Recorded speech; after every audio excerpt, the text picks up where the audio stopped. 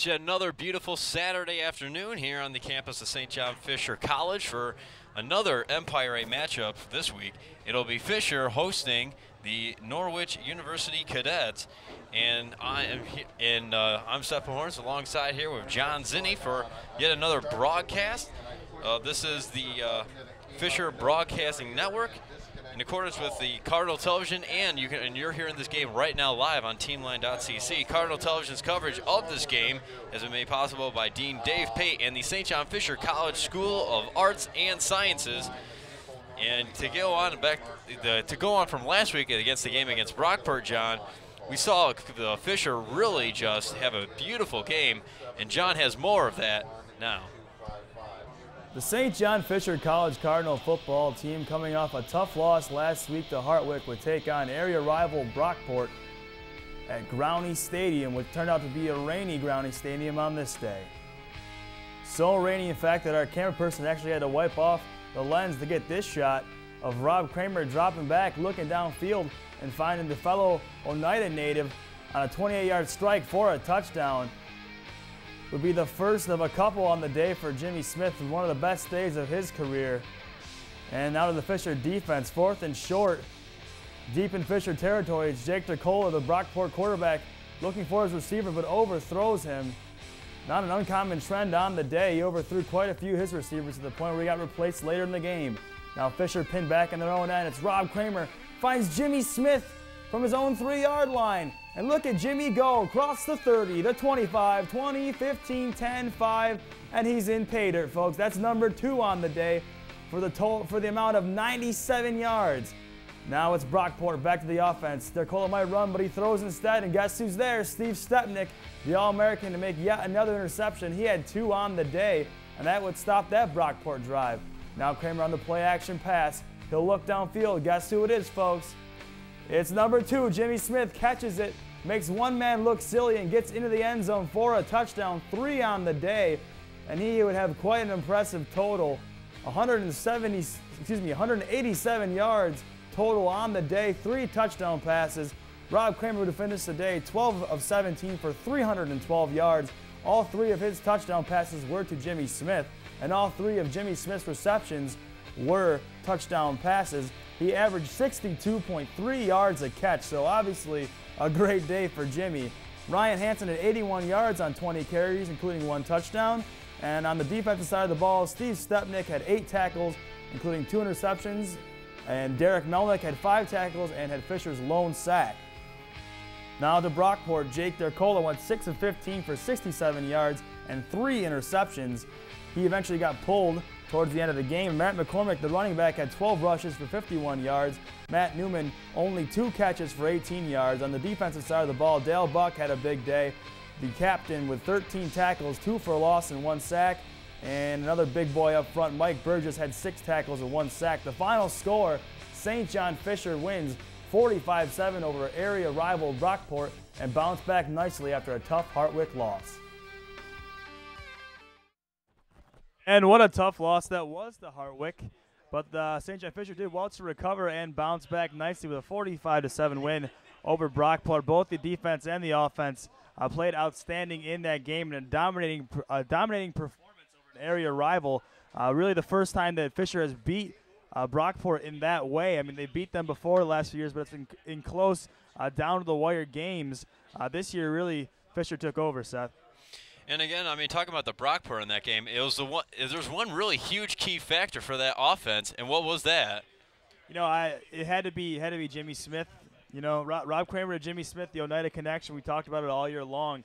They have such a good rapport on and off the field. It seems that, you know, they're just – Kramer finds Jimmy Smith so easily. He seems to always lay it in right over his shoulder when it passes down the field, and they just have a great connection as a quarterback wide receiver as that relationship progresses throughout the year. And, John, I mean, I know we were talking about Sonata connection, and the fact that is this Brockport game was the only time we saw that. The Buff State game, Smith missed the Kings College season opener, and then proceeded to come into the Buff State game, and the first pass he got, I believe, went for a touchdown. So we're still seeing a lot of great things from Jimmy Smith and Rob Kramer. And on that day, Jimmy Smith was on pace to score 4 touchdowns. He had 2 touchdowns in the first half alone. And then with that injured leg that he had, that leg injury, he actually sat out the rest of that second half, considering that the game was already at hand pretty much for Fisher. So, you know, Jimmy Smith's been able to put up some big numbers and really be a deep threat down the field for this Fisher Cardinal offense. He really has. And, I mean, going back to that, take consideration that the last couple guys to score 3 receiving touchdowns in the game was Jeff Holbrook and Noah Fehrenbach. And I got to say, for Jimmy Smith, it's got to be some pretty nice company to be with there. And, John, to kind of move forward, talking about this week's game, I know we've heard from Norwich that they're going to be a little bit of a quarterback mix-up. Jean Gelais, their starting quarterback, was injured last week in Ithaca, and Chris Gilding was the quarterback who stepped in for that Ithaca loss. But he cannot make it. He cannot play today because of a personal issue that rose up. So Andy Holtz, a guy who's only played in 2 games so far this year, will be at the helm for Norwich College. And John, thinking about that, I mean, we're talking about a team that's got a couple losses already this season. Having to use your 3rd quarterback in the season, what's that really going to be a challenge for the offense? It's going to be tough. I mean, it would have been tough if the 1st and or 2nd string quarterback was in there, but to bring in your 3rd string kid, you know, in a tough situation, it's a hostile environment. A lot of fans here week in and week out at Groundy Stadium. They're loud and supportive usually. Not to mention you're playing one of the best teams in the nation, you know, the 8th-ranked team, usually known for their offense, but their defense has played very well. Only allowed 7 points last year. The first defense actually did not allow a single point, and that one touchdown that the Brockport did score was in the 4th quarter against some of the 2nd stringers and 3rd stringers. So really it was a fantastic defensive performance last week, led by Steve Stepnick, who had 2 interceptions, 16 career interceptions for him. He leads all time here at St. John Fisher, and he is a big key for this defense. And Andy Holtz, you know, the 3rd string quarterback, is going to have his work cut out for him when he's got guys like Stepnick and Driscoll and the like in the defensive secondary, making his day all the more difficult. In those 2 games that Holtz played, he's 12 of 37, passing for 123 yards, 2 picks. Hopefully he was going to hope that he won't throw another pick to either Stepnick or even Driscoll or Maranta, especially for Driscoll, who almost had an opportunity last week for an interception, but fell just a little bit short coming back from his ACL injury he picked up before the season started. And we'll see, and we'll have to see what he comes in. Another player that is going to be out on the other side for the Cardinals is, of course, Mike Weimer, the center for the team. What can you tell us a little bit more about that, John? He suffered a knee injury against Hartwick. The outlook was quite bleak after that happened. Really thought there was some serious damage. A few days later, he woke up and it could straighten his leg. He was very surprised. He straightened his leg, had a pretty good range of motion, so it's going to be up in the air whether he can get back. Obviously, I don't think he's going to get back this week. And playing in that spot, and an all-important center spot on the offensive line, will be the senior Justin Wood from Dryden. A great player in his own right. A lot of depth at the offensive line. A lot of big boys on this team. But you know, I think Justin Wood filled in nicely last week and is looking to do the same this week. And again, I mean, as you mentioned, Wood is a good player in his own right, and the fact that, you know, the Cardinals looks like as if they're easily just going to say, okay, we're not going to rush Weimer, because, I mean, he was, after that Hartwick loss, he was wearing a knee brace around campus. Doesn't seem to be that much of an issue, but it is good that the Cardinals do have depth in that offensive line to make sure that they can just keep playing Wood. Again, he played stellar against Brockport last week, who had some pretty good guys up in that defensive front there to try to challenge Kramer, and didn't really have much. And the fact that we're going to take a little time out here for a commercial break. We'll be back shortly.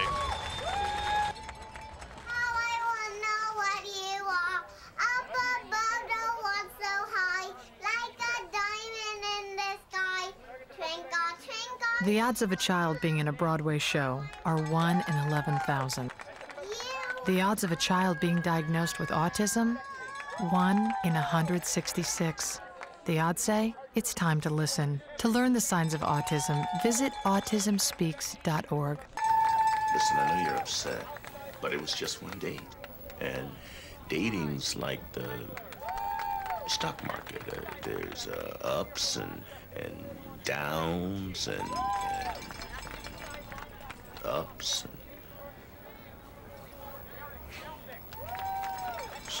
So always buy low.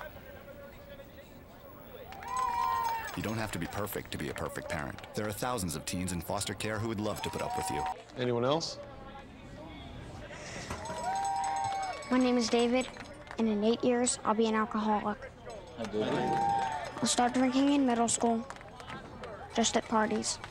But my parents won't start talking to me about it till high school.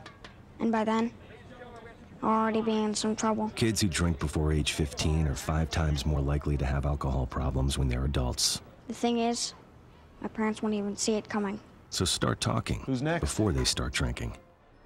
All right, welcome back to the St. John Fisher, the Fisher Broadcasting Network's coverage here of the Cardinals versus the Norwich Cadets. And John, talking about last year's matchup, which again was another win for Fisher. What can you really tell us about that? Well, last year Fisher was victorious 32-0 over Norwich. A pretty stellar performance by Fisher in Norwich. Took control of the game early, led at the half 20-0. Rob Kramer having a typical Rob Kramer day, 15-22 for 214 yards and 2 touchdowns. They had 416 total yards of offense on the day, and James Reel had a big day as well. Last year, in accompaniment with Mark Robinson, had 14 carries for 126 yards, so a very efficient day. And for Norwich, Marcus Adames was 27-40 for 192 yards in that loss. And he, of course, is no longer here, and Andy Holtz will take over the helm this year. Difference between this year and last year, Norwich, the Cadets, have changed their offense. They've committed to a no-huddle shotgun spread offense, and primarily that is what they will run their offensive set out of. Almost 100% of their plays are from the shotgun. They like to run a lot of 3-step drop, quick hitting passes. Occasionally on 3rd and long situations, they will go 5-step, but primarily you'll see the quick 3-step slants, bubble screens, that type of thing. And they also like to run the inside zone handoff, so the zone block up front, just kind of try to push flow one way or the other and let the running backs find a hole and cut it upfield. Well, again, we're going to be seeing a lot of we're going to see Holtz kind of have a little of a baptism by fire with that. And again, you're going to be talking about the running backs. We're talking about Darnell Jackson, who's one of their top offensive players with 94 carries for 527 yards. He's going to hope they have a decent day, especially against this solid Fisher defense. As we're about ready for the kickoff here, Ricky Tater, the punter, will be kicking away. He's going to be going to Dan Wild and Darnell Jackson. A little bit of a low flying kick. It is caught by Jackson at the 10. Jackson trying to find some holes, and he's wrapped up immediately at the 28 by Josiah Smith, backup wide receiver. And that is where we will see Holtz. Again, he's only played in 2 games this year. It's kind of an interesting situation with the Cadets. They didn't really have an idea of who their starting quarterback was going to be, so they alternated 3 quarterbacks. Jean Jolet, who is injured, Chris Gilling, who has a personal commitment today and cannot play today, and, of course, Andy Holtz, who's only played in 2 games. They're going, of course, from that shotgun spread offense that John was talking about, 2 wide receivers, Vivalenzi and Flanagan. And the drop back, Holtz throws, and it's a pass incomplete, intended for E.J. Flanagan, knocked away by Scotty Moranto. Yeah, by Scott Moranto. Giving defense to the wide receiver there, number 6.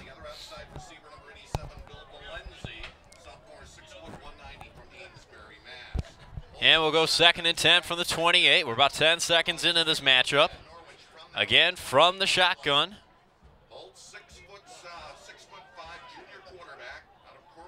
Dropping back, 3-step drop, throws, and it's knocked down by number 96 on that defense, Dan Pollock. You know you're probably off to a bad start when your first 2 pass attempts touch more Fisher hands than it does your own wide receivers. On 1st down, Scott Moranto jumped the pattern, got a hand in there before Flanagan could catch it. And on second down, Dan Pollock off the right edge made himself big and knocked that ball down. Like I said, they tried 2 short completions there, a 3-step drop kind of look as Holtz, the big 6'5" quarterback, is trying to get something going here early for the Cadets. 3 wide receiver Flanagan goes in motion to the far side.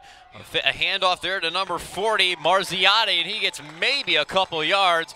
He might have gotten to the 30, and that'll bring up a 4th and about 8 from the 30. So pretty much what we expected from this Norwich offense. 2 short 3-step drop passes and an inside zone handoff as the offensive line zone towards the left far side of the field, trying to allow number 40 to cut it upfield. Their running back, Kyle Marziotti.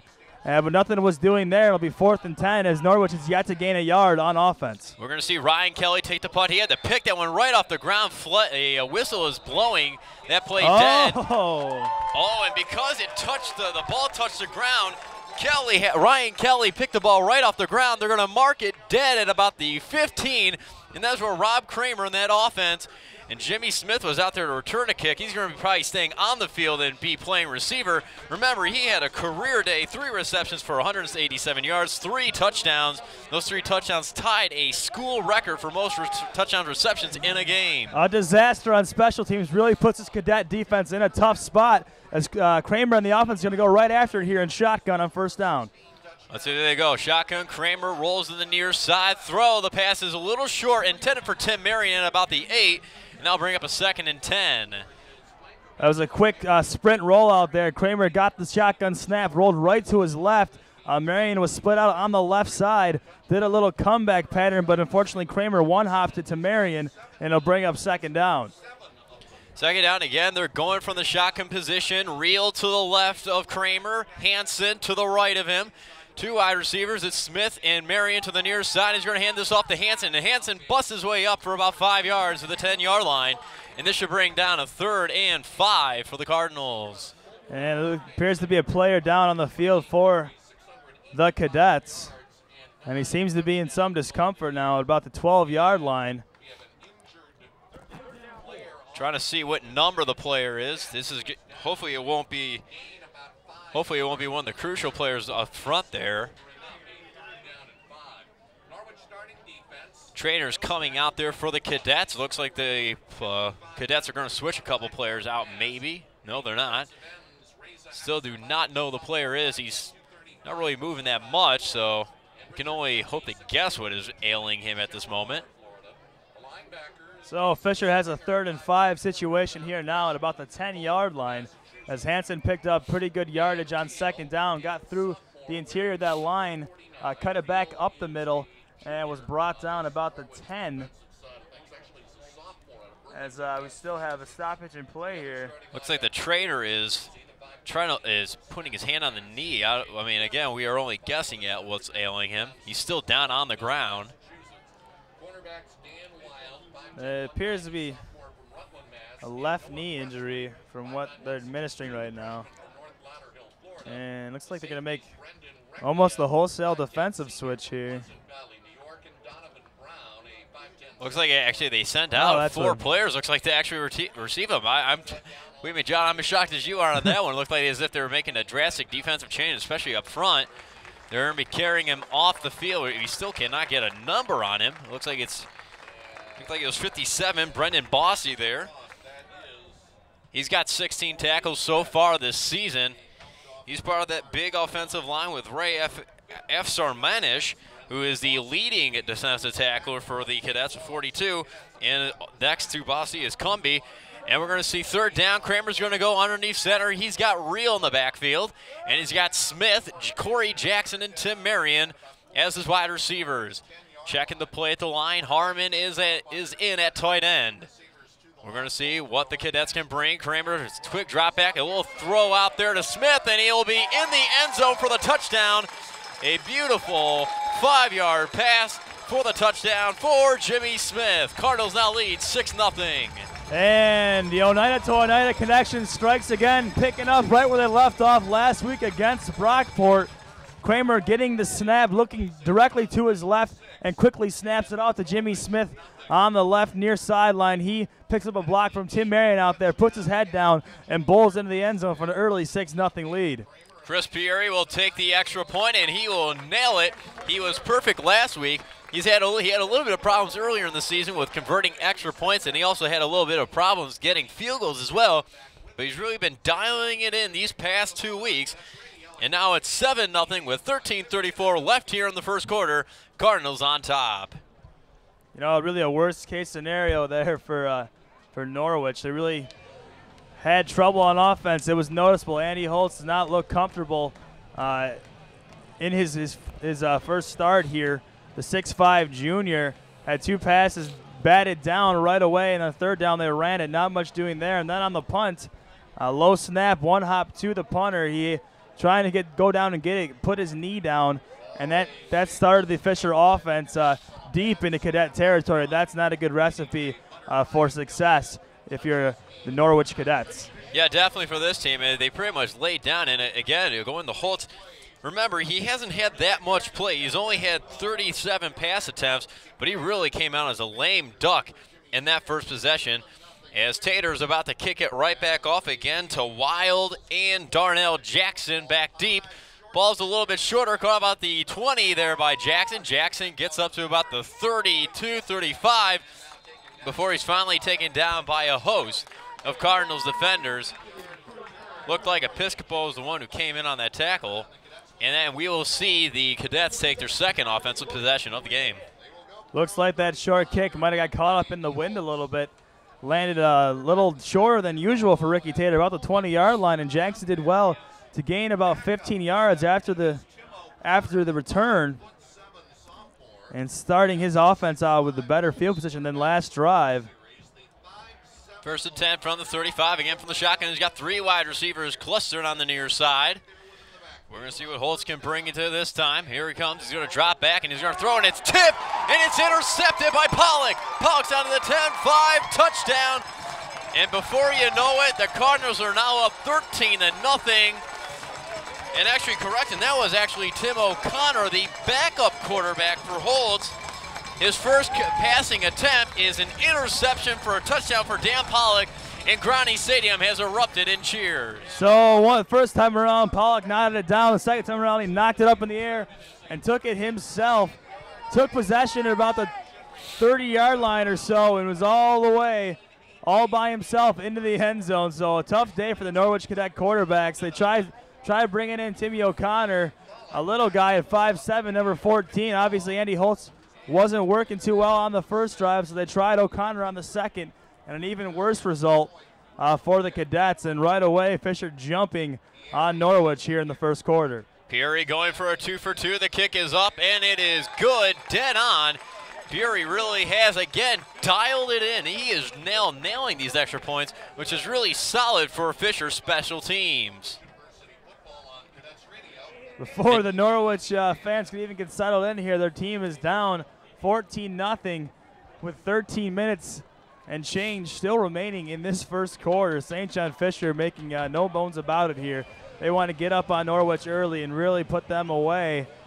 Not unlike the results that have been the last few years here. Dominating performances year in and year out from Fisher to Norwich. And actually this will be the last meeting between Fisher and Norwich as a conference game. Norwich is leaving the Umpire Conference as a football team. Coach Shaw McIntyre definitely doesn't want to see his last away matchup against Fisher begin like this and ultimately end up like this. 14-0 again, the score with 13-18 left in the first quarter.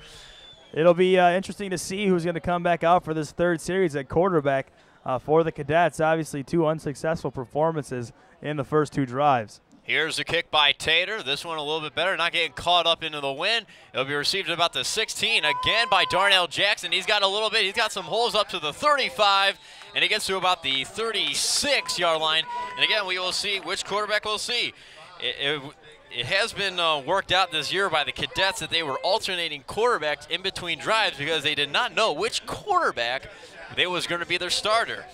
The last possession, the one that was just ended on the first play, the interception by Dan Pollock for the touchdown, was Tim O'Connor. And who do we got here? It looks like it's O'Connor again. Holtz was given the bench probably because of the way that his first series came out. 2 passes which were less than desired. They were passes that easily could have been broken up or intercepted. Not much there. As we see Darnell Jackson step away from being a running back to a wide receiver. 4 wide receivers now for the Cadets. O'Connor's going to keep the ball, and he's going to run. He gets to about the 40 before he's taken down by a host of Fisher defenders. He gets about a solid 5-yard pickup on that one. And a couple of flags coming in late towards the end of the hit there. Could be a face mask. And the call will be, yes, it'll be a face mask going against the Fishers. Going against Fisher, depends on what kind of face mask it is. We'll decide how many yards. Appears to only be 5 yards. No personal foul indicator was made by the head referee. And they'll move it on downfield. 5 yards will be good enough for the first down after some unsuccessful pass attempts by the Cadets through the air. They're really going to try to go through the ground now, and I can't blame them. A couple dangerous throws made by both quarterbacks has pretty much put their team down 14-0 in a big hole here early. Shotgun position again, 3 wide receivers. Sean McIntyre will take the first down, but he hopes that his Cadets will get some passing ones. He's going to get the handoff there to looks like Marziati. He gets maybe back to the line of scrimmage, and it looks so. He might have lost an inch or two, but that'll bring up 2nd and 11, and they're marking it. You know, the problem with this offense, you know, they've switched to the spread offense and tried to open things up more, but the problem is they're so predictable. You know, all their pass plays are 3-step drops. They're quick hitters, so if you get your hands up in the air quickly on the defensive line, you can really take those plays away, especially since Tim O'Connor is only 5'7". O'Connor again from the shotgun. Right to the left of him is Darnell Jackson. 2nd and 11, 12-11 left here in the first quarter.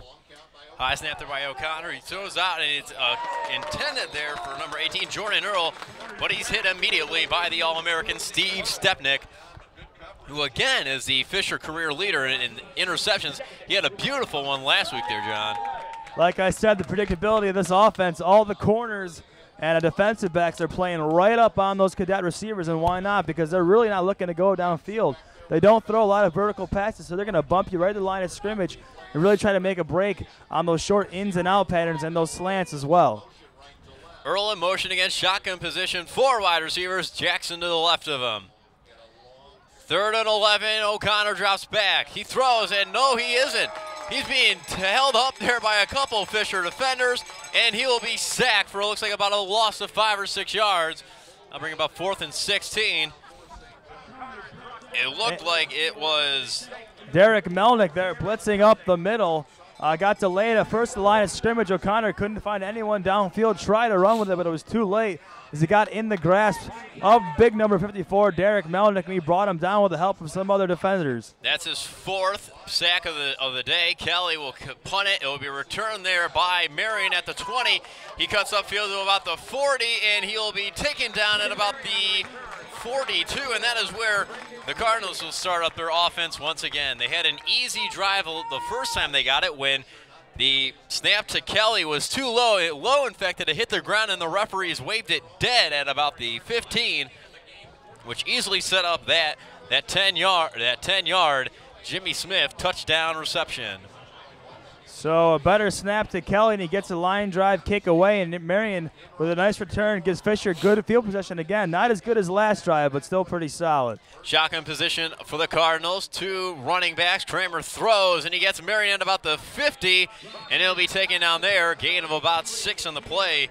Kramer's had a fantastic season so far. He's 85 of 130, and he completes his second pass of 3 attempts today.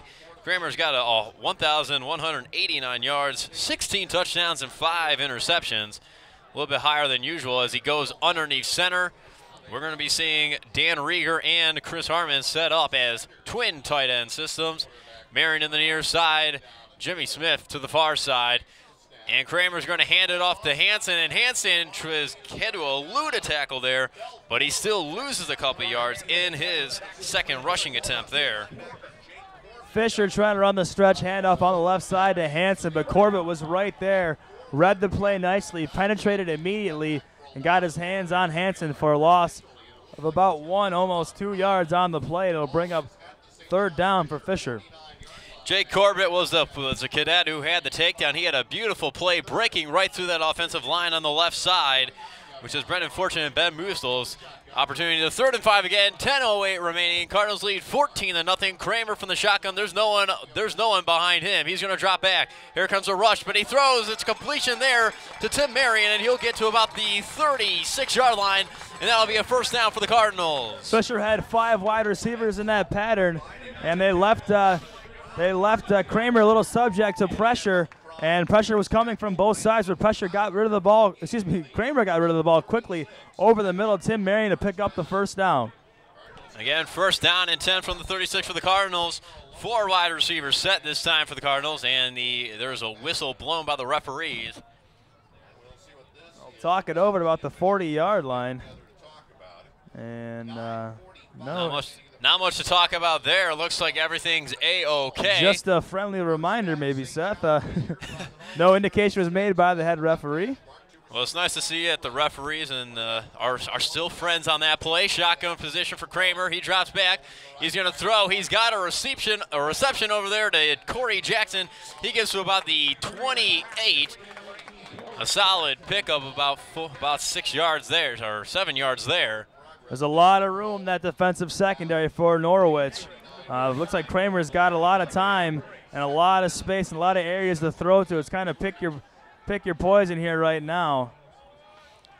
Kramer's going to go underneath center for this one. He's got Jimmy Smith on the near side, Tim Marion on the far side. And in the backfield is Hansen, and he's going to hand it off to Hansen. He's going to get the first down to about the 20, 21 as he's taken down there. A tackle made by Brendan Recchia. He's got 30 tackles, one of the top players from the secondary, 1 interception so far this year. Recchia might have saved a touchdown there as Hansen had busted it out to the outside, had one more man to beat to get to the sideline and really just get a couple more yards before it gets in the end zone as Fisher is pressuring them deep in Norwich territory. Solid work there by the left side of Brendan Fortune, the All-American, and Ben Musel, a guy who's getting his first career starts here this season. Kramer drops back and throwing. He gets her complete out to the 15 to Tim Marion. Again, another solid 5-yard pickup for the Cardinals. With 8:25 remaining, they're still up by 2 scores here.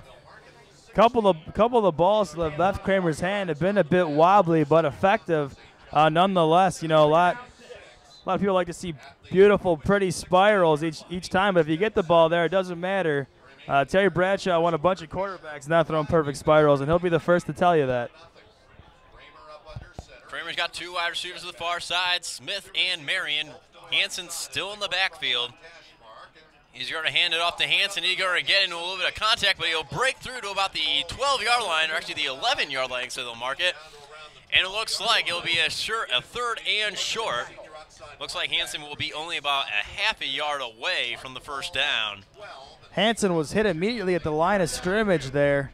But it looked like the nose tackle, Brendan Fowler, hit him right away. But Hansen did well to bounce off and get a couple extra yards to make it 3rd and short. They're going to make it a 3rd and 2 actually from the 12. It looked like he got to about 11, but they're marking at the 12. Kramer's going to throw immediately out to Smith, but it's a little too far in front. That's a second incompletion for Kramer today, and they'll bring out the kicking team. And kicking the field goal will be Chris Pieri. John, I know you and I have seen an alternate between Chris Pieri and Kyle Piccarelli, a guy who hadn't kicked since 2005. Yeah, Piccarelli's missed an important field goal in the Hartwick game that would have eventually had that game tied at the end. And He's done well in practice, well enough to get a couple of looks in the game, but they'll go back to Pieri now as he had a lot of success last year. And ever since last week, he really seems to be kicking the ball beautifully as that one goes up and in. And he's going to kick it well from 29 yards out. He goes right down the middle, and it's now 17-0 Cardinals with 7:16 remaining here in the first quarter. And again, John, I mean, we've seen Holtz play one series that didn't work out too well, and now we've seen Tim O'Connor, who hasn't played quarterback at all so far this year, in his first 2 possessions haven't been so stellar. You know, you got Holtz. He's a bigger kid at 6'5". Looks like he could be a very capable quarterback. He appears to have the tools. You know, a good strong arm. He's throwing some tight spirals when he gets it out. But I think the problem with him is his decision-making ability, and he is a junior, but he is the 3rd-string quarterback, and then probably the 3rd-string quarterback for a reason. The 1st-string quarterback is injured. 2nd string, who played pretty well last week in relief, had a family commitment. So these two quarterbacks being put in tough situations and really have to come through with a lot of adversity here. And they've got a long way to go, already being down 17-0 in this first quarter. And here is Tater's kick. It's a little bit shorter now. It would be caught at about the 16 by Darnell Jackson. He's been returning them all so far today, and he gets to about the 35 before he's finally wrapped up by Brad Carlton. We've seen a little bit of him on the special teams, and he also had a pretty good run last week there against Brockport. Yeah, got to look with the first-string offense. You know, they've been running Hanson and Reel all day long pretty successfully, and all of a sudden they bring in Carlton, and he just burst with some speed straight up the center of the field and got into the end zone. So a little change of pace worked for the Fisher offense last week, and this week Carlton makes a nice play on special teams. Well, John, you're getting your wish. They're going to have Andy Holtz come in. Again, this alternating quarterback package from the shotgun position. You're going to hand it off to Darnell Jackson, who goes to the outside to the 40-yard line before he's taken down. Gain of about 5 on that play. You know, to be honest, I was a little surprised that the Cadets came out passing the way they did. You got an inexperienced quarterback, third-string quarterback at that. You come out and you throw in the first 2 plays of the game. I don't understand it. Establish the run first. I know, calm your team down. They're probably a little excited, probably a little nervous. This is the 8th-ranked team in the nation. And this you have no problem with Darnell Jackson. He usually averages around 5.6 yards a carry. He's one of their top offensive performers. He's also got more touchdowns than the receiving corps altogether. Again, Holtz is going to drop back. He's going to complete this one out to George Wiggum, and he's going to get the first down, knocked out of bounds at around the 48-yard line. They're just about to encroach in the Cardinals' territory with about 6:29 remaining in the first quarter. So Holtz makes a good decision there, looks downfield, ends up checking down to Wiggum on the far sideline. Good enough for the first down, and for the first time today, we've starting to see this Norwich offense move with Andy Holtz at the helm. Well, they go first with the run play, then with the pass play. They got a new fresh set of downs. And you see Holtz roll out, throw, and it is incomplete. Can't really tell who the intended receiver was. It looked like it was either Valenzi, the wide receiver, trying to get that one, but it was a little too short, and it looks like it was a little bit of ill communication there, John. I don't know about that. I think Fisher just had the right blitz called on that play. It was a play action. Holtz faked the handoff, was going to roll to his right, but on that right side, Fisher's Steve Flagler was blitzing, and Holtz evades the pressure and throws it away very dangerously, kind of recklessly throwing it across the middle. Three wide receivers, and it's completion out there to George Wiggum to about the 48 of the Fisher side of the field. And that'll get him a good 3rd and long. It should be about 3rd and I should think about 7 with 6:11 as the clock is running. It's pretty obvious what Fisher wants to do to these inexperienced quarterbacks. He has to put some pressure on them, try to force some more mistakes. 2 plays in a row, they had 2 blitzers coming off the left side to really get in Holtz's face and try to force them to make a mistake. Well, we'll see what Holtz can do on his second 3rd down attempt. Again, it's going to be another 3rd and long. He's got 3 wide receivers, 2 to the near side, 1 to the far side. He's going to be a little bit of pressure, and it's a completion. No, it looks like it is in loose ball and knocked down the intended receiver. Looked like it was E.J. Flanagan. It was an interception there, John? It was, and Holtz threw it into some traffic there. Well defended by the Cardinals. Ball batted around a few times and finally brought in by the freshman. It looked like maybe Matt Stransky. 2nd down and 8, 3 wide receivers again. Kramer's gonna fake this one. He's gonna throw it over to Harmon on the near side, and he's gonna be taken down at about the 49-yard line. That's gonna be good enough for a Fisher first down with 4:54 remaining in the first quarter. Cardinals still up 17-0 with that. The Cardinals and Kramer, especially, they run that play action so well, so deceptive, and the problem is you have to respect the run with these 2 great running backs, so their play action becomes all the more effective when they run it in long situations or any situation in the game. Smith in motion, Kramer from under center. He's going to complete it out to the near side, near the sideline to Marion. He'll get to the 45 of the Cadets side of the ball. They'll be setting up a nice little 2nd and 4 for the Cardinals. So Fisher taking a play out of the Cadet playbook there. Quick 3-step drop. Kramer looks right to his left and on a little out pattern finds Marion. for a good first down gain. Essentially, the Cardinals are saying, hey, what you can do, we can actually do better with the way the scoreboard has been. Again, 3 wide receivers, Kramer under center, Reel in the backfield. He's going to hand it off to Reel. Reel is going to try to break through a hole that closes up real quickly, but he still gets 3 yards, so it should bring up a 3rd and 1 at the Cadets' 42. Nice play there by the outside linebacker, Clay Campbell. James Reel, almost got in that second level, which could have been dangerous, but Campbell tackled him before he could do so. About a yard shy of the first down on 3rd down. We're going to see a little bit more of a power set. You got Tebow, the offensive lineman, lining up as a fullback, and Chris Harmon in the backfield. But the guy who looks like he's going to get the ball is James Reel, and he's going to get it. He got tripped up, but he looks like he's getting to about the 41. It looks like he'll have enough for the first down. John, we've been seeing that the past couple of weeks, lining up an offensive lineman, Tebow, as a fullback along with Chris Harmon, the solid, strong tight end, as the Cardinals will get the first down. I've been meaning to ask offensive coordinator Dave Parks what they call that offensive set. I'm guessing something along the lines of big or massive or power or something. But Debo comes in that power back spot with Harmon usually in the fullback spot and a tailback deep, and it's proven to be pretty successful in the goal line in short yardage situations. Without a doubt, John, it's huge. Again, Kramer going from shotgun position. He's got 4 wide receivers, but he's going to give it to Reel. Again, Reel's going to bust up to the 30. He tries to stiff arm a guy, and he gets taken down at about the 24-yard line. A huge pickup for James Reel, but it's coming back, though. Flag on the field, and it'll be a hold against that Fisher offensive line. Yeah, that's too bad. That was a nice run there by the senior James Reel. Showed a lot of good vision on that play. Cut it upfield, really busted to the inside and back to the outside, what you want your running backs to do. Find the hole on the inside, get to the outside, and use your speed. And that's what Reel tried to do on that play, but unfortunately, it's going to come back on a holding play. That's a huge loss for Fisher there. They usually average about 34.7 yards a game in terms of penalty. I'm pretty sure they lost almost that amount on that play. A huge run. They're going to spot the ball at about the 47. It's going to be, again, first down. Kramer going for shotgun. 4 wide receivers. He's going to fake the handoff there to Reel, but he's going to run with it and take it to about the 40-yard line. He gets right back to, he gets actually a yard in front of the original line of scrimmage of that possession there. Kramer pumped once, actually faked the handoff, pumped once, couldn't find anybody downfield, and got out of dodge in a hurry there as the defensive ends were bearing down on him, ran straight up the field, good for about a 7 or 8 yard gain.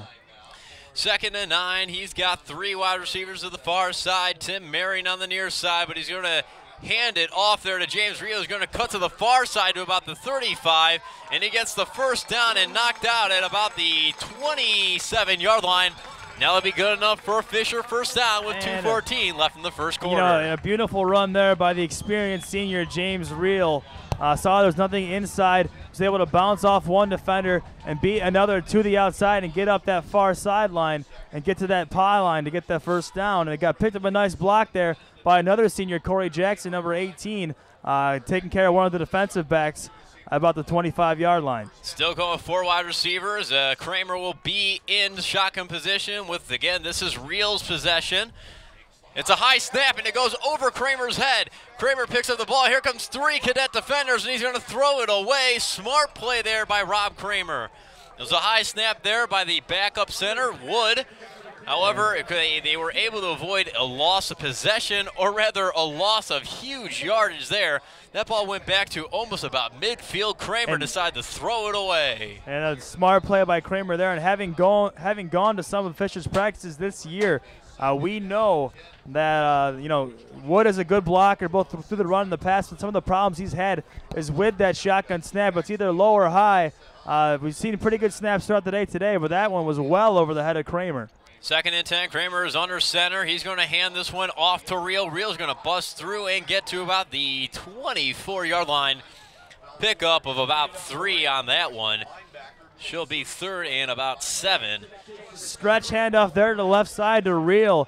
And it looks like Rieger had Jason Springer to block, and Springer made a fantastic play to get off Rieger's block on that left side and make a nice play a couple yards down the field on James Reel. Rieger and Harmon are going to come out. We're going to see a lot of speed. 4 wide receivers, Josiah Smith, Jimmy Smith, Tim Marion, and Corey Jackson, and now James Reel will set up on the near side. 5 wide receivers. Kramer from the shotgun, and we're going to see a little bit of blitz here from the linebacking core. Kramer's going to roll out to the near side. Somebody gets a hand on, but he's still up on his feet.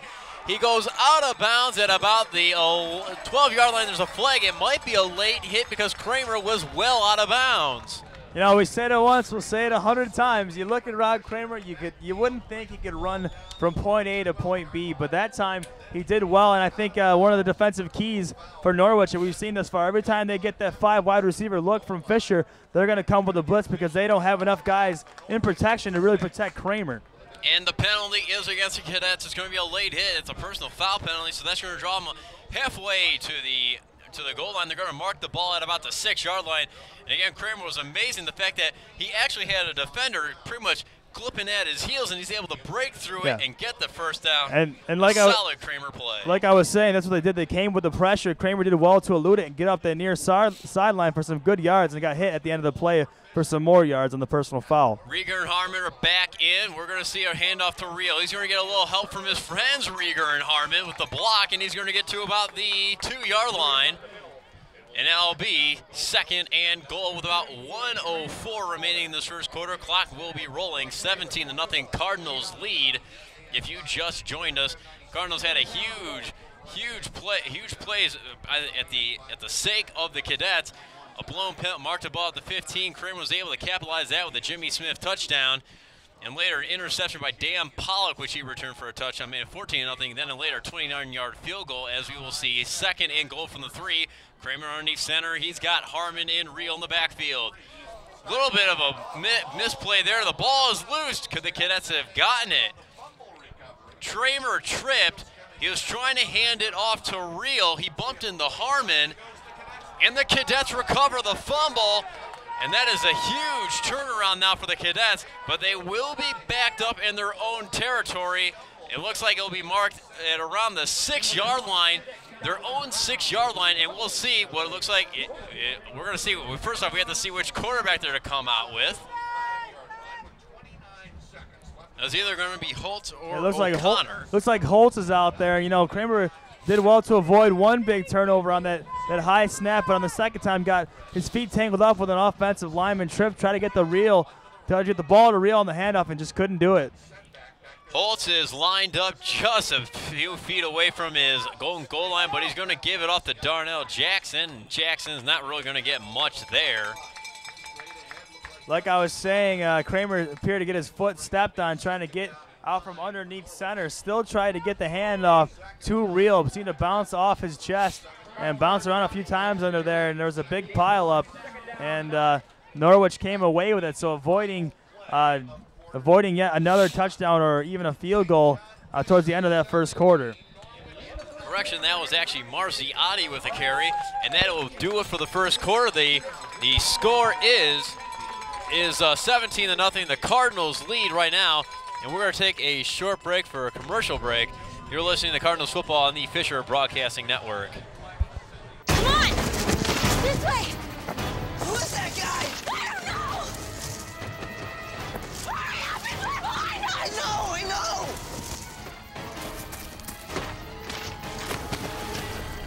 Come on, get up! 407 years ago.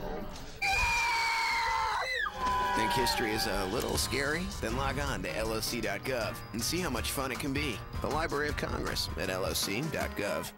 All right, and welcome back here at Growney Stadium. This is St. John Fisher College football. We're going to see a 2nd and 9 here at the start of the second quarter. We're going to see what Andy Holtz can do here on this one. It looks like there was a little bit of creeping of a blitz by the linebacking core. Holtz a throw down, and he's going to give it off to actually Darnell Jackson, and he is actually going to be taken back to about the 5-yard line. That is actually going to be a loss of a couple yards. Darnell Jackson found a wall at about the 4-yard line. That wall's name is Matt Beckton, big number 99. Jackson ran right straight into his chest, bounced backward, and Anthony Kuchik came in and finished him off and tackled him into the end zone, but his forward progress was at about the 4-yard line. 3rd and 11 now for the Cadets. Norwich really needs his 3 wide receivers set. Darnell Jackson is lined up at running back. From the shotgun, Holtz dropping back. He's in his own end zone. He's going to complete the pass out there to, looks like Flanagan. He's going to get taken down at about the, looks like the 11-yard line. It will be short, however, of the first down. It'll bring up a fourth and short, about 4th and 5 it looks like. Holt starting to look more comfortable at the quarterback spot. That time found Flanagan over the middle. Flanagan trying to make a couple men miss out there, but some solid open field tackling by Micah Norton and company brought him down short of the first down. And we're going to see Kelly hopefully try to get a punt off. His first one was actually down. The snaps he's doing is pretty good. He's going to get a solid kick. It's going to be tailing over the near side. Jimmy Smith going after it. He didn't fair catch it at the 50, but he'll be taken down there. Terrell Ahmed actually ran into him. Didn't realize where he was on that field. Could have been a halo infraction on Terrell Ahmed. The only problem is they're both wearing red jerseys. So Jimmy Smith living dangerously at about the 49-yard line, his own 49-yard line. A good high kick from Kelly. Smith did well to bring it in despite the contact from Ahmed, and had about a 2-yard return as he was brought down immediately by a cadet. Well, we're going to see what Kramer's going to do. He's got the 3 wide receiver set. He's going to go underneath center. Hansen will be his running back, and he's going to hand it right off to him. Hansen's going to bust right through. He's going to go right into that pile to about the 45, a pickup of 4 on the play. The ball was marked at the 49. It will be a 2nd and 6 for the Cardinals. Nice offensive push there from the offensive line. Looking at the offensive line, I've noticed a switch there. Ben Musel is on the sideline now as Alex Porter is taking over at left guard. I'm not sure if Ben Musel might have tweaked something, but he's sitting on the offensive bench here on the near sideline, and Alex Porter is taking over his duty. Well, Porter has done well. I mean, you've seen plenty of action later in games, and you'll get to see what it's all about right now. As Smith goes in motion to the near side, Kramer drops back, and he's going to go right to Smith. That's that Oneida connection to about the 40, still on his feet and wrapped up at around the 35-yard line. That'll be good enough for a Cardinal first down as they lead 17-0 with 12:41 left in the second quarter. I tell you what, Jimmy Smith is something else. Caught that ball on the near sideline, immediately making one-man miss. Appeared to be with a sure tackle on the near sideline here. Made one guy miss and eventually got tackled by a couple of cadets. But it's always interesting when Jimmy Smith has the ball in his hands, Seth.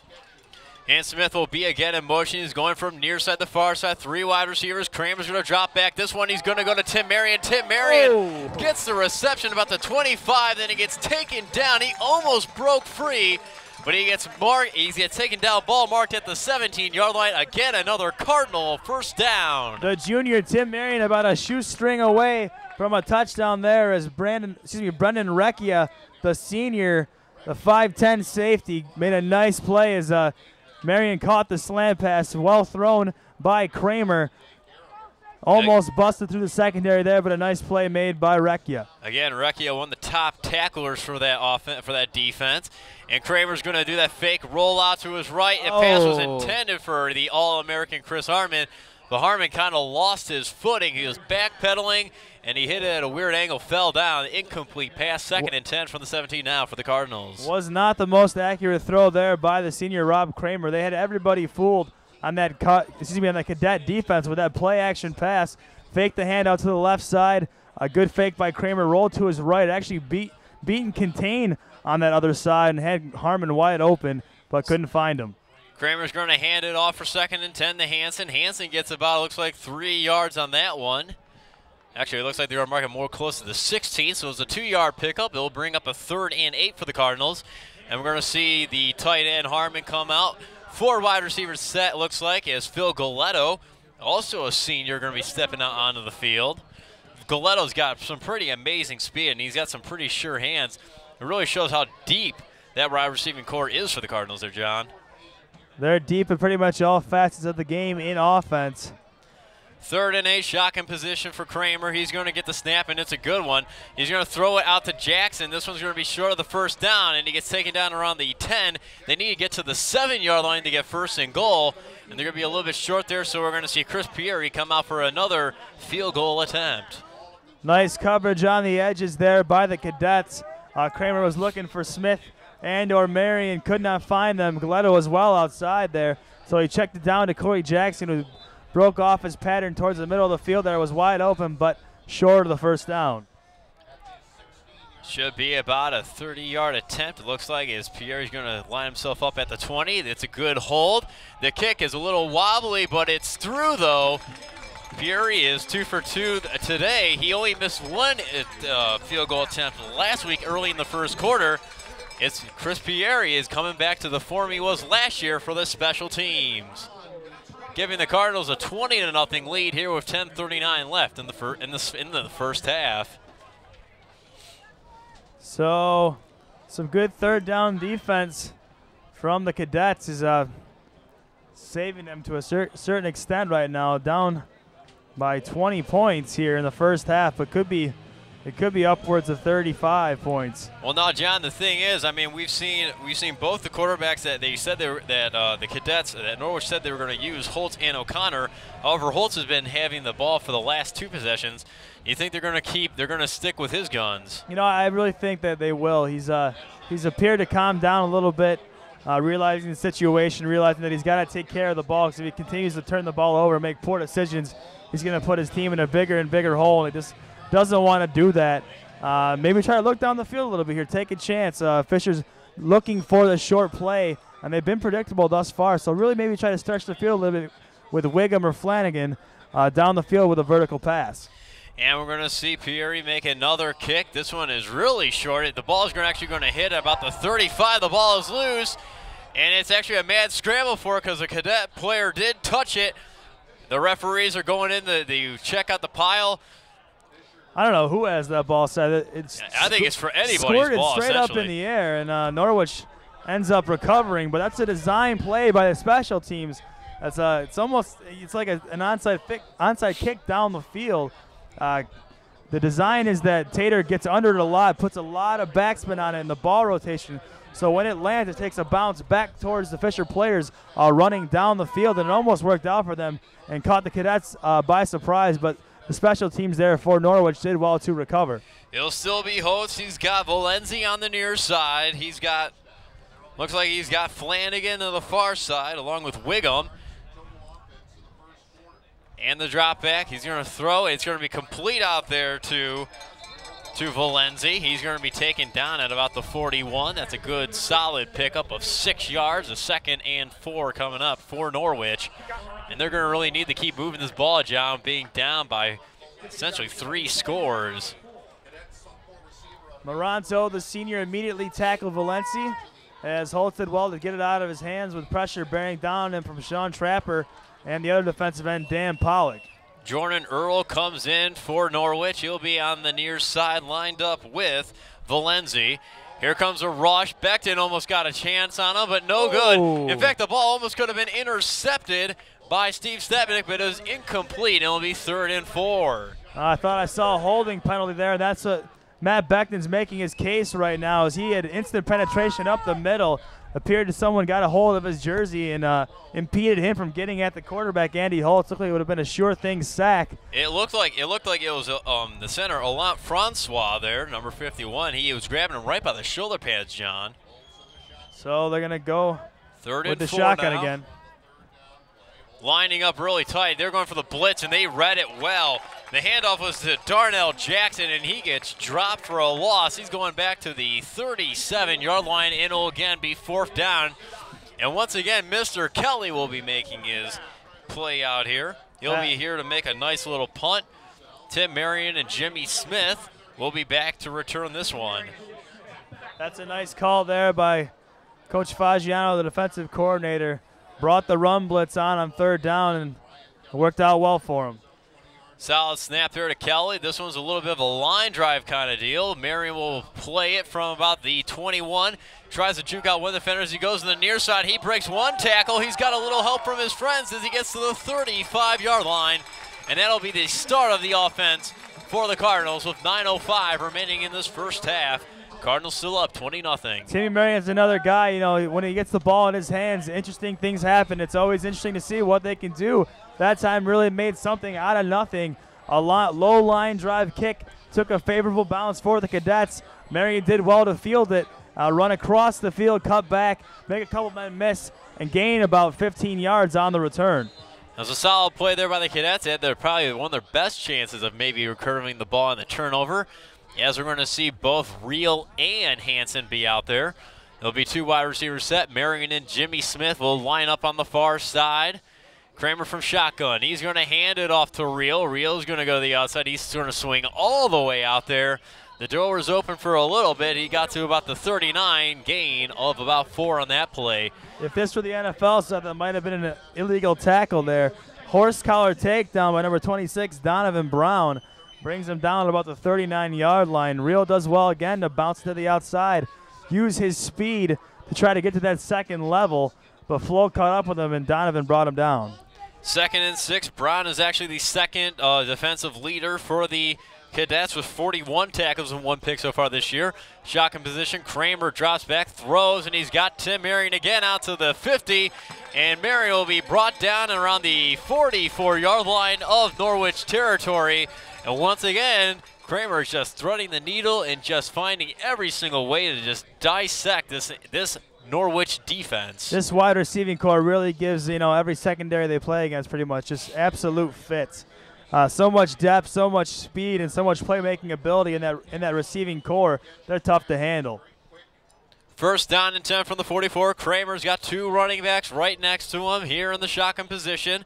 Smith and Marion at wide receivers. The handoff to Hansen. Hansen will get about a couple yards. 2nd and 8. Beautiful offensive push from the offensive line that time. Looked like he got tackled immediately, but the offensive line did such a good job pushing the defensive front backwards that when he was tackled, he was already two yards downfield. So offensive line winning the battle up front right now. And that's what that offensive line has been doing pretty much all year. Kramer's going to go underneath center. He's got Reel in the backfield. He's going to have 2 tight ends, but he's going to have Smith and, again, Marion and as his wide receivers. Again, stretch handoff there to Reel. Reel gets tripped up and taken down at about the 44. That's going to be loss of the 2 yards they gained through the Hansen play. And Reel once again trying to get to the outside, trying to get to that sideline where speed can become an even bigger factor, but a beautiful play there made by Donovan Brown, number 26. Knocked one of his feet from out underneath him and did not allow him to get to the outside. They're really going to be needing that, especially with the secondary way they have been creeping them up. We're going to go 4 wide receivers. Reel in the backfield. Kramer at shotgun. We see Galetto come in as that 4th wide receiver. The throw is going to be immediately out to Reel. A little screen pass. Reel still on his feet to the 40 to the 35. And he is out of bounds. And it looks like the referees will mark it at the 28-yard line. It looked like they were marking it there. Correction, they will mark it at the 35. Reel stepped out a little bit before what it looked like he stepped out at. And they'll bring up a 4th and 1. And let's see what this offense is going to do. Actually, they're going to keep it out. They're going to bring the power in. There's good old Debo there. Big old Debo. Eric Debo, number 76, a big offensive lineman. They got him lined up as a fullback position. And the handoff will be to Reel. Debo trying to give him help there, but it was no avail. Reel cannot make the 1st down, a turnover on downs. The Cardinals will turn it over.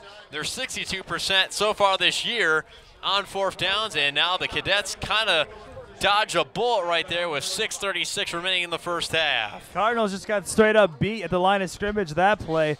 They had a yard to gain and could not get it. As a nice play there by some of the defensive players on Norwich, including number 49, Dan Reel, came right through the line of scrimmage and brought down Reel before he can get to the 35-yard line. And we're going to see Holtz still at the helm.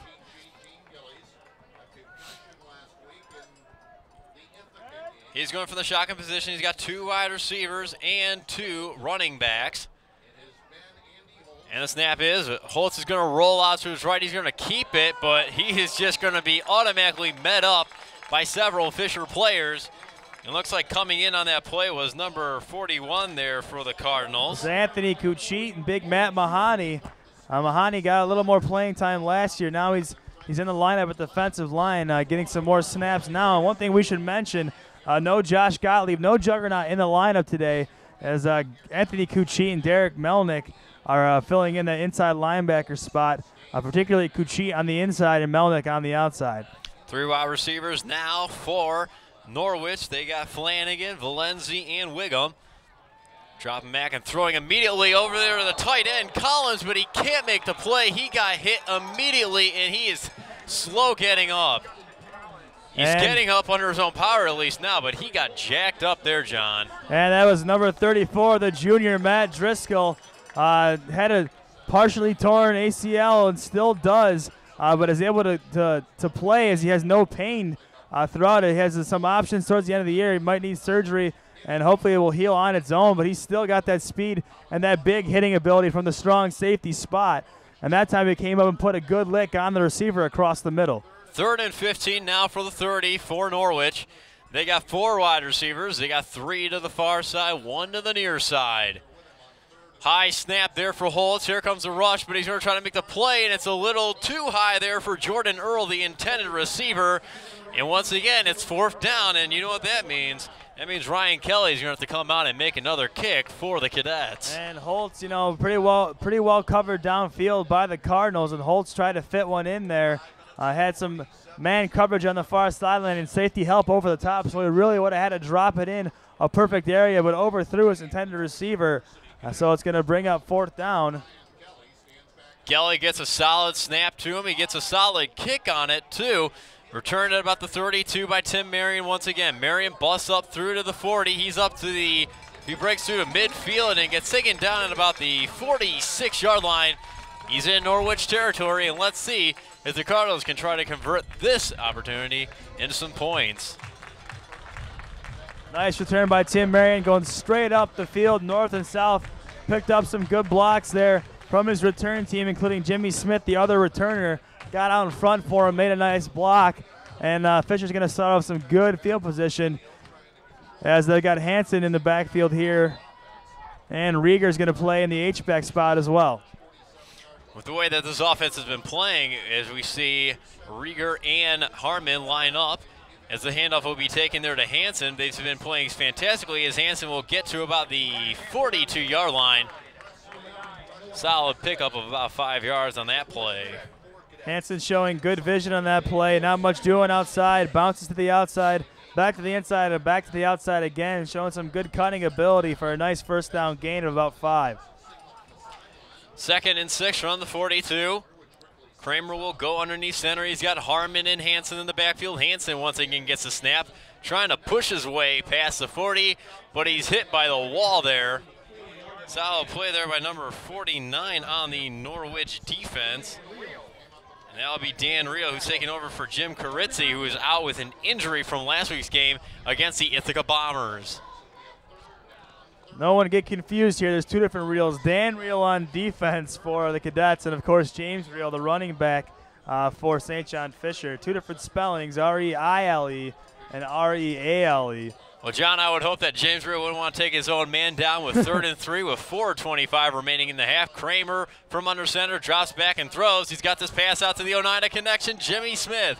He'll be taken out at about the 25. He actually dragged 2 Norwich defenders for 5 yards. Unbelievable. We saw him take Noah Presley and Brenda Recchia for 5 yards. You know, Jimmy Smith is not exactly a big, strong guy. In fact, I think he's about like 5'10 there, maybe about 180 being pounds. Generous, Seth. He's not the biggest guy, but he's got a big heart. He plays with it each game, and you can tell he's playing with so much confidence right now. After a huge week last week, every time he gets the ball in his hands, he thinks he can score. 4 minutes left in the half. 1st and 10 from the 24. Kramer under center, and he's going to do another handoff there to Hansen. Hansen's rolling out. He's going to get to about the 20-yard line, about a solid 4-yard pickup. 2nd and 6 now for the Cardinals. Clock still rolling with about 3:45 left. They're still up there by 20 points, John. And it looks like Ben Musel, the sophomore starting guards, checking back into the game as Alex Port checks out. Good fill-in roll there by Alex Port. Held up his end of the bargain nicely at the left guard spot. We've been seeing Musel start. There wasn't really an idea of who was going to play that position, but Port's been doing an A-OK job playing substitute. 2nd and 6 from the 20. A little bit of confusion where the ball is. The ball is loose. Did the Cardinals recover it, though? Looks like Kramer, and it looked like also like Wood had it, and they do.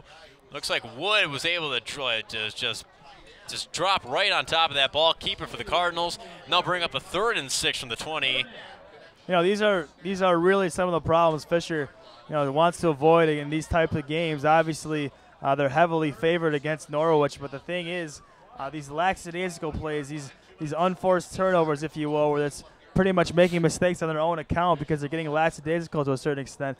Those are the things they want to avoid. They want to get on top of this team early, put them away, and, get some of the second, third stringers in there to get some experience. A strong set for 3rd and 7. Kramer's going to drop back, though. He's going to throw. He's trying to get to Corey Jackson, and he got him at the goal line. Corey Jackson, touchdown.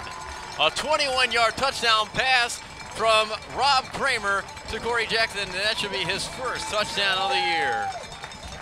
What a gorgeous play there as Jackson somehow pulls in the ball. A bit underthrown by Kramer, but Jackson did well to adjust and beat the defensive back to grab that one in for a touchdown on the near sideline here.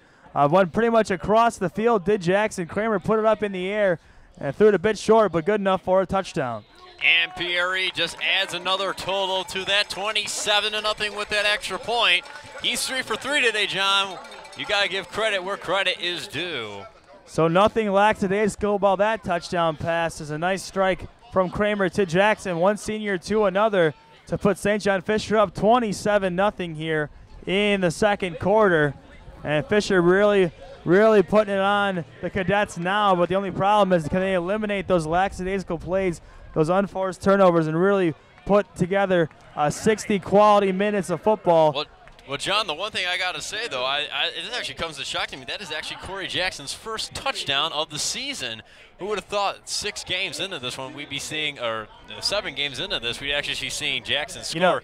One of the huge receivers last year. I think not to fault Jackson, but I think Marion and Smith have played so well that, it's hard to get on the field when you got those two guys. I mean, Jackson started off the year starting, and now it appears that Smith and Marion have played, but they play with so many receivers in the set that it really doesn't matter. Wiggum and Darnell Jackson. It won't be wild this time. Wiggum will be taking over as Tater again does that little design play, caught at the 30-yard line by Norwich, and it'll be taken down around the 42. It was number 40 there, Kyle Marziotti, the backup running back, usually the power back for this Cadet shotgun option offense. Big hit there by Andy Episcopo on special teams. Made a nice play to bring him down at about the 42-yard line. We got 2:26 remaining in the half, and again, Andy Episcopo, one of those guys who's about the 2 deep. He's really been having a stellar year stepping up for the Cardinals. As we got 1st and 10 from the 42, 3 wide receivers, 2 on the near side, 1 on the far side, and of course we got Darnell Jackson, their leading rusher, in the backfield. Threatening blitz, but it'll be Holtz going for the near side, intended for Wiggum, and he wants a flag for pass interference, but he's not going to get one. Solid defense once again by the Cardinals. Wiggum doesn't have much of an argument there. Beautiful coverage given by number 23, Kenny Bostic. Another junior defensive back there was right on top of Wiggum. Got his left arm in front and batted that ball away. Wiggum and Valenzi will be on the near side, and on the far side will be E.J. Flanagan, their top receiver for touchdowns. And they're hoping to get one here. 2nd down and 10. Holds under pressure a little bit. He overthrows his intended receiver, George Wiggum. Trying to get him around midfield, but no dice there. 2:17 remaining in the half. Clock will be stopped for this 3rd and 10. The freshman Matt Stransky giving chase on the left side on the blitz. Was giving pressure to Holtz. Holtz had to get rid of it in a hurry and threw it towards the near sideline here. Really nobody was home on that play, and it'll bring up 3rd down. Well, the Cadets are hoping to be knocking on the door of a score here, but once again, we're going to see what happens again from the shotgun position. 3 wide receivers. Holtz drops back. Here comes a bit of a rush. He's going to have a wide receiver open, Valenzi, but he overthrows him at the 33-yard line. And once again, it's Ryan Kelly time. He's going to have to punt this one away for Norwich. Holtz has got to be upset with himself on that play. Finally had an opportunity to throw the ball downfield vertically. Had Valenzi wide open across the middle. All he had to do was throw it to number 87. Could not do so. Tried to fit it in there a little too nicely and overthrew his intended receiver and almost was picked off after being tipped by Valenzi. Micah Norton almost got a hold of it. Kelly's kick goes to the far side. It's going to be rolling from about the 20, the 15, the 10, going down to about the 5. Norwich is going to let it die at about the 3-yard line. A solid kick there by Ryan Kelly. Those are the kind of things he's been wanting all year long. He really needs to. His longest is a 59-yarder, and he's had 9 punts so far this year inside the 20, and chalk up number 10 right there, John. You can't draw that one up any better than that as Kelly hits that punt beautifully. It wasn't a booming kick by any means, but got it end over end so that when it hit the turf, it really kicked up towards the end zone in that direction, and it just kept rolling and rolling, and the cadet gunnermen did very well to down that ball inside the 5-yard line and give the Fisher offense a long way to go here. We got a flag on the field. It looks like it was thrown by the field judge there. It looks like it might be an illegal substitution for the Cardinals. We're going to see what it is.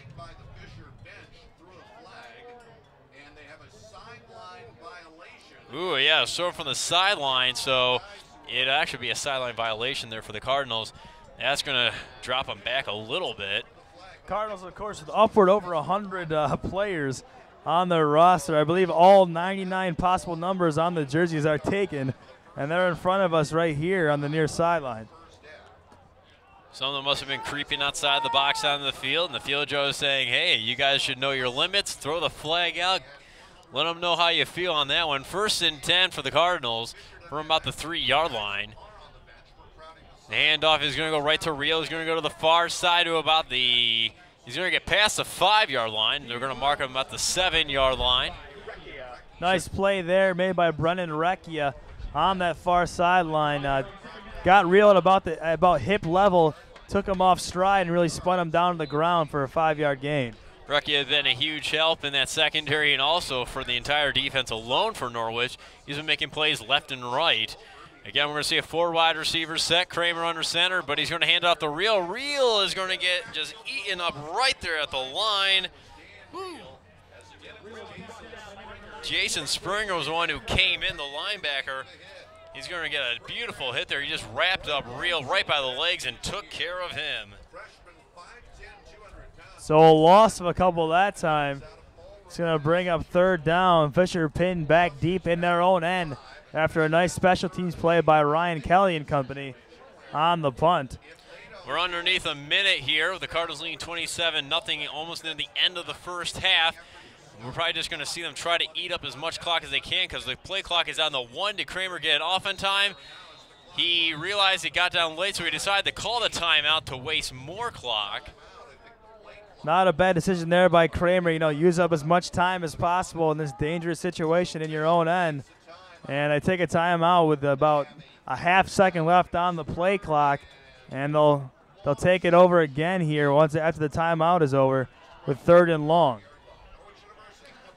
And I wouldn't be surprised if you see them keep it on the ground here and keep that clock running. And maybe Norwich will try to call a timeout, stop the clock in their own right, because even with a punt here, they should get pretty good field position with some decent time, a decent amount of time left on the clock. Cardinals are using their first timeout. Norwich has failed to use any of their timeouts so far today, which has been good for their sake. But again, John, I mean, if you are Norwich, I mean, do you really want to try to take a chance of trying to put some points up here at this stage of the game? Absolutely. I mean, there's no better time than now. You're down 27 points here in the first half. You got to try to make something happen, and the sooner the better for the Cadets. I wouldn't be surprised to see them bring some pressure here. And surprisingly, Fisher brings on 4 wide receivers with a real deep in the backfield. So maybe they are going to try to go for the first down here, even though they are deep in their own end.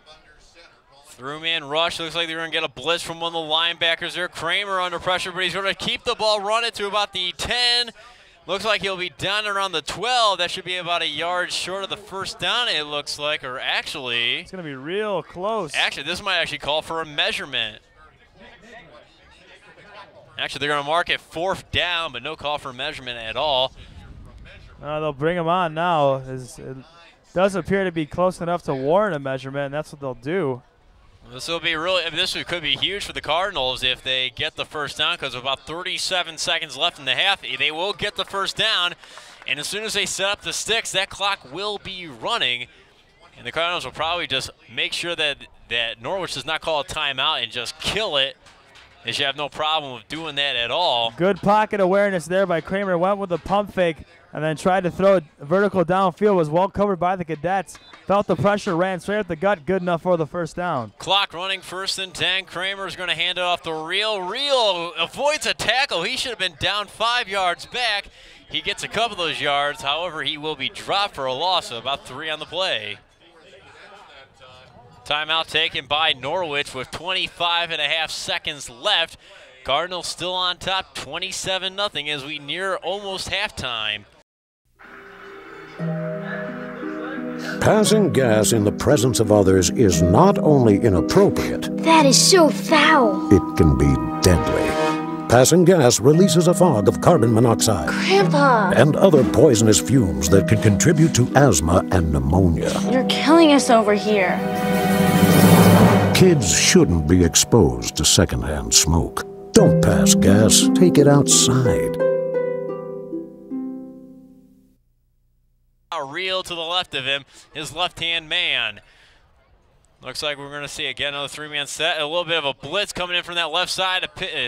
Tosses out to Marion. He gets to about the, well, it looks like he got back to the 9, so no gain. But because Marion was knocked out of bounds, that means the clock is stopped with 20.2 seconds left now for the 3rd and 14. And now, John, you were critical of that timeout now. It actually Not seems really like it was a good idea. Not really critical, but, I mean, you're not going to have much time to work with. I mean, it still is 3rd down, and who's to say they won't get a 1st down here, even though it is 3rd and long. But with Marion going out of bounds, the Cadets didn't have to delay the inevitable that time with a timeout. 3rd and 14, again, 4 wide receiver sets, 3 on the near side. Reel's going to slip on over to the right side from the left. Kramer drops back. He'll be in his own end zone, but he's going to step out. Under pressure, he's going to throw the ball. Looks like he's going for Marion. Marion catches the ball. It's a 1st down for the Cardinals with 12.3 seconds left. They still have 2 timeouts, so if they want to go for a score, they can call it.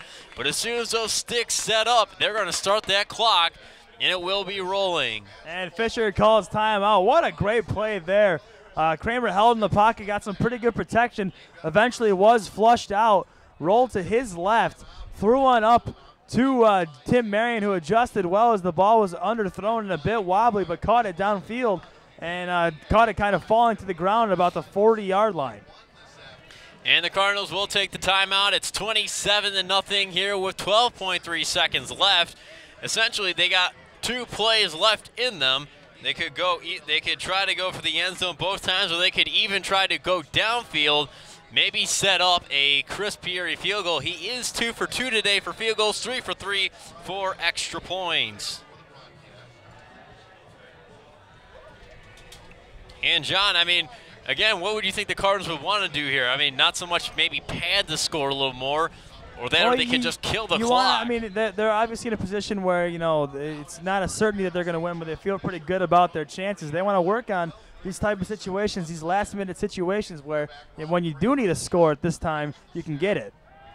Kramer drops back. You get a little bit of pressure. He rolls out to the near side. He throws to Jackson down to about near midfield. Jackson will only get there. The ball will be marked, and the play will be called dead at the 48 because they have to set up the 6 at the 1st down with 1.1 seconds left, and the Cardinals will now use their final timeout. And on that play there, the pass was intended to Corey Jackson, and little Jimmy Smith came over and absolutely laid the lumber on Jake Corbett, number 37, and a big reaction from the Fisher bench there and all 99 players in uniform as Jimmy Smith not only doing it with the ball in his hands but as a blocker as well. And Jake Corbett knows that better than anyone else, Seth. And Fisher's going to take this timeout and set up one last offensive play. This will be pretty much for all of the marbles now. We're going to see what they can do here in this last play of the 1st half.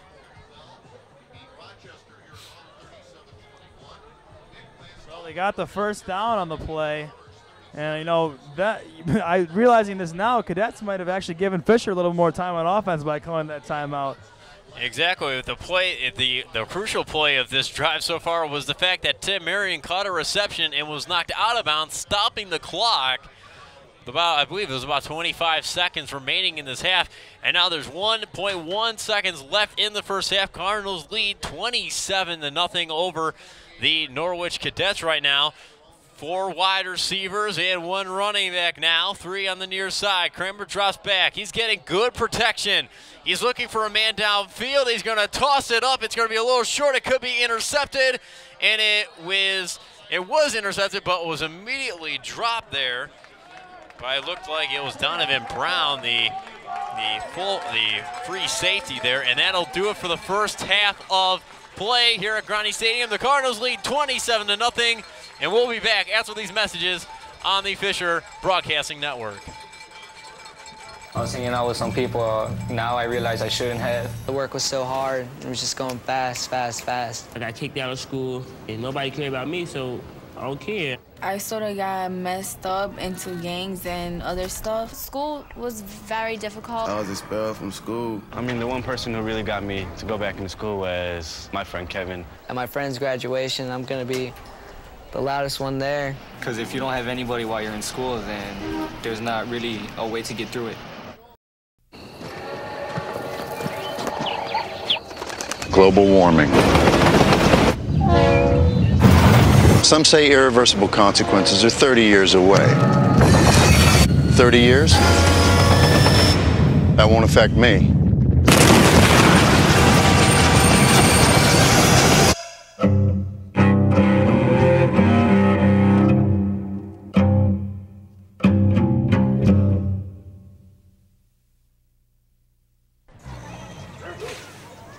Fruit. What a tasty treat. Fruits packed with potassium and other nutrients can help keep your heart pumping strong during the game. And they give you energy back so you can take on the next activity.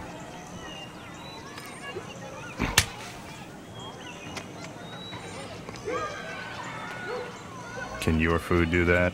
Run, throw, think, eat better. Find out more at smallstep.gov. I'm tall enough to reach the light switches. I'm big enough to brush my teeth by myself. I'm the tallest kid in my class. I haven't worn diapers in years. I'm much less likely to vomit at random now. My cups don't have lids anymore. Mine either. I'm getting pretty big.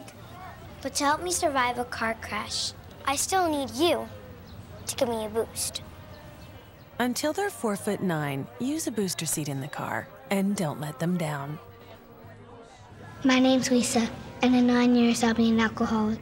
Hi, Lisa. I'll start drinking in 8th grade. And I'll do some things I don't really want to do. So by the time my parents talk to me about it, alcohol won't be my only problem. Kids who drink before age 15 are 5 times more likely to have alcohol problems when they're adults. So start talking before they start drinking. My parents won't believe it could happen to me.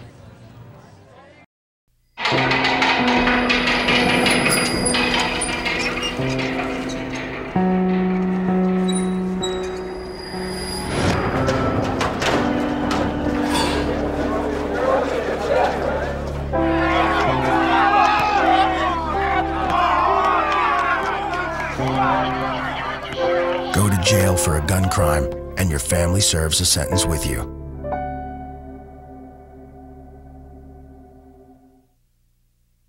All right, and again, we're still here at halftime. The Cardinals leading 27-0 here at Groundy Stadium. And going over the scoring summary, in the first quarter, it was mainly the problems that Norwich ran into resulted in scoring problems. After Kelly had a problem fielding the punt and was down at the 15-yard line, the Cardinals struck early with a Kramer 10-yard pass to Jimmy Smith. And then the next possession, Dan Pollock on the first play intercepted a O'Connor pass for a 28-yard interception return. Pieri once again got the kick, the extra point kick for that. And Pieri decided to go for a 29-yard field goal, made that one. And that was it for the first quarter. The second quarter, 10:39 into the quarter. Pieri, actually 10:39 was actually with time remaining left in the second quarter. Pieri nailed a 27-yard field goal, which made it a 20-0 game. And then Corey Jackson got a 21-yard pass from Rob Kramer, and the Peoria kick made it a 27-0 game. And John, talking about the two quarterbacks here, the Norwich Cadets have used two quarterbacks, Andy Holtz and Tim O'Connor, and Holtz has been the main guy doing a lot of the work. You know, they traded off series. Holtz started off. He started, had 2 balls batted down. Immediately looked a little shaky, not looked too good in that first possession. And then Tim O'Connor came out in his very first play from scrimmage. With him at the helm, he threw an interception to Dan Pollock.